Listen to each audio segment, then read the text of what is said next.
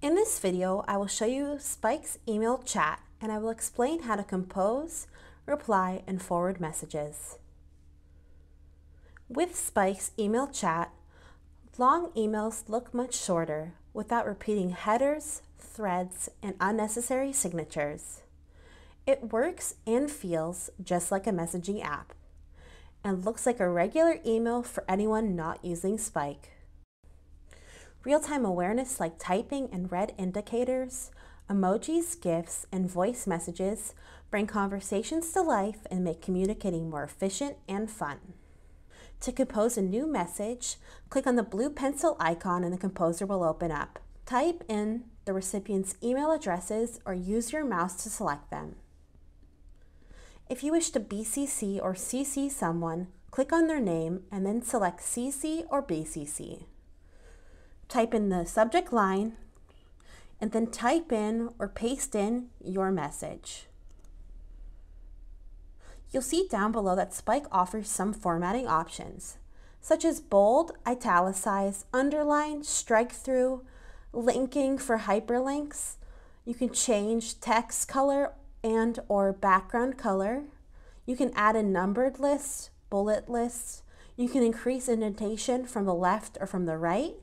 And this one's for removing the formatting. In the bottom right corner, click on the smile icon in order to include an emoji or a GIF. Click on the plus icon in order to include an attachment. Browse your computer for local files.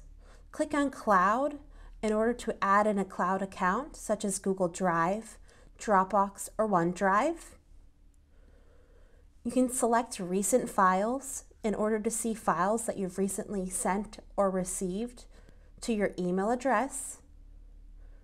You also can include voice messages or send them an invitation for a video call or an audio call. Click on this up-facing arrow in order to send later the message. I'll talk about that in a later video. And you also can insert message templates. I'll also discuss that in a later video. Now I'm going to do some formatting to my message.